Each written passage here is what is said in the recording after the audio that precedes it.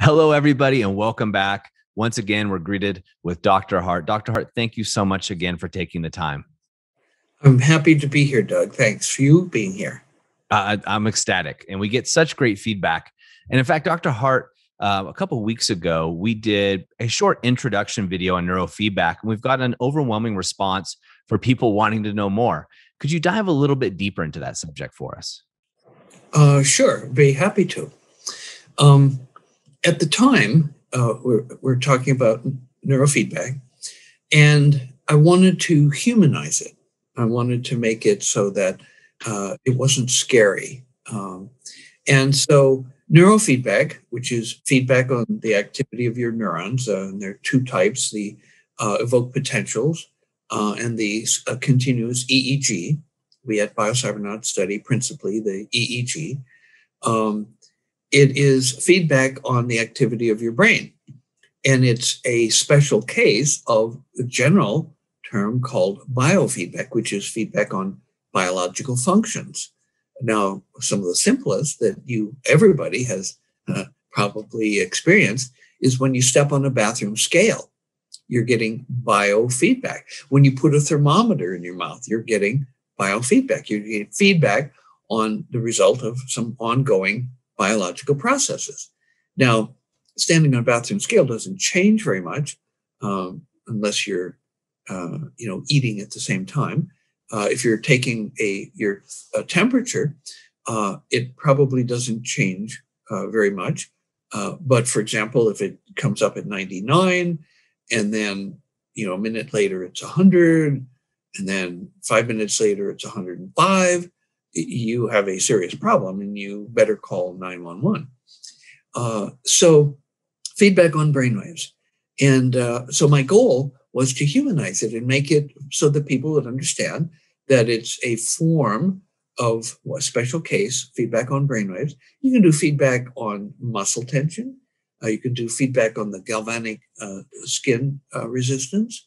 You can do actually feedback if you put a thermistor on your finger and then you have a light flashing every second, you can learn with that feedback how to warm your hands, which is a sure cure for Raynaud's disease, which used to be the allopathic physicians would cut off the fingers and toes because they hurt so much and turn blue from lack of circulation. Thermal biofeedback completely eliminated the need to amputate for Raynaud's disease. And so brainwave feedback is a special case of biofeedback. And, some people like to fancyify it and call it bio-neurofeedback. And that's fine, but it shouldn't be scary because it's just an example of a form of feedback on the activity of some aspect of your biology. So having made it, safe and approachable in the last video, hopefully, now my intent is to take you on a deeper dive and show basically what the Beatles might call a magical mystery tour of neurofeedback. It turns out that the brain is the organ of feedback for our whole body. And for example, I can close my eyes and bring together, let me see, I'll position this right. And now close my eyes and I can bring together my thumb and each finger, and I don't miss because my brain knows exactly where all parts of my body are. I can tell you that I have, my legs crossed and my right ankle is in front of my left ankle. I don't have to look. I can just tell because I have all kinds of feedback. My brain has all kinds of feedback about where my body is and what it's doing. But curiously, the brain, the organ of feedback, has no feedback about its own activity. This is like a missing link. It's like, why? And I'm often found to be saying that why questions are not ones that I usually like to address. How? Like if there's something wrong, it may be useful to find out why it's wrong, but it's probably more useful to figure out how to fix it. And that's what neurofeedback is good for, fixing things. And the brain, as the master organ of feedback of our body, has no feedback about itself.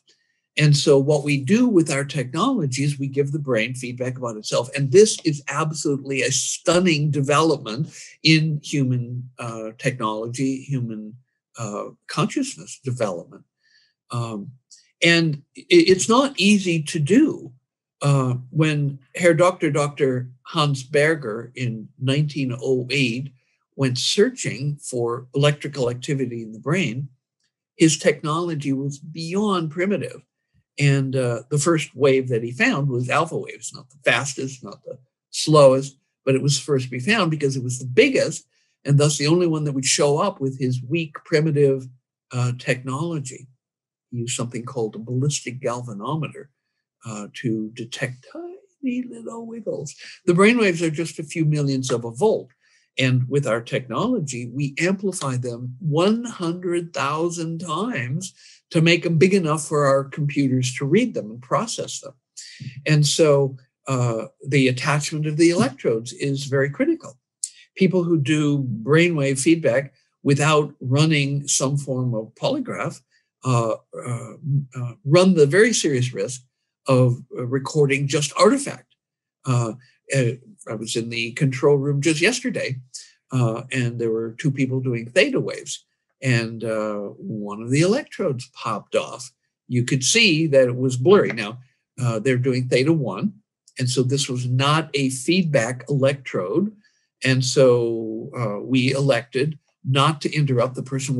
They were on a ramp. They were discovered. Theta was growing, and to go into the room and interrupt them to fix an electrode, which was not one of the feedback electrodes, it was a command decision not to do that. But if you're not running a polygraph, then and something like that happens, you're going to be doing feedback on garbage, on noise, and so to do it right requires some high technology. Our technicians carefully, well trained, put the electrodes on, test them with an impedance meter to make sure they have very low impedance. So that we have accurate pickup of the signals. And then they're amplified 100,000 times and converted with our technology in a timely way. Feedback is is effective to the extent it's accurate, immediate, and reasonably aesthetic. And then we do the feedback. Now, okay, so now you're getting feedback on your brain activity. With that, you can change your brainwaves. When you have feedback, all learning requires feedback. And when you have feedback on your brainwaves, you can learn to change your brainwaves. Well, the exciting thing about that, the exciting things are that brainwaves rule. We actually trademark that. Brainwaves rule. They rule your life. They rule your experiences. They rule your thoughts. They rule your perceptions. You cannot have the experience of the color blue, for example, unless you have the brainwaves for blue in the back of the head. I haven't done the study, but if we had somebody who had no eyes, and we could teach them to make those brainwaves with feedback, they would have the experience of seeing blue, even though there was no photons coming in their non-existent eyes. And so brainwaves rule. Then the beautiful thing about it is that when you change your brainwaves, for example, with the Biocybernaut feedback technology, when you change your brainwaves, you change your identity. Change your brainwaves, you change your identity. We have anxiety neurotics who become normal. We have people at the extremes of paranoia, schizophrenia, depression, anxiety. When they increase their alpha, they're suddenly in the middle of the normal zone, according to the Minnesota Multiphasic Personality Inventory, the granddaddy of all personality tests. And when I first presented this to a group of psychiatrists, I had just been promoted to an assistant adjunct professor of medical psychology, and then the department chair decreed an annual faculty retreat. And I'm showing slides of pre and post alpha training MMPI profiles. And I'm only halfway through my 10-minute talk, and two senior bearded members of the psychiatry department are out of their chairs shouting, raving, shaking their fists, raving their fingers, because they were experiencing fear that this young whippersnapper, the newest member of the department, was going to disrupt their august profession. And yes, brainwave feedback allows people to change their personality, something that psychiatry at that time did not know was even possible. change your brainwaves, you change your identity. Now, we've been teaching recently in the Biocybernaut training, sort of opening the kimono a little bit to show you the magical mystery tour that's possible at Biocybernaut.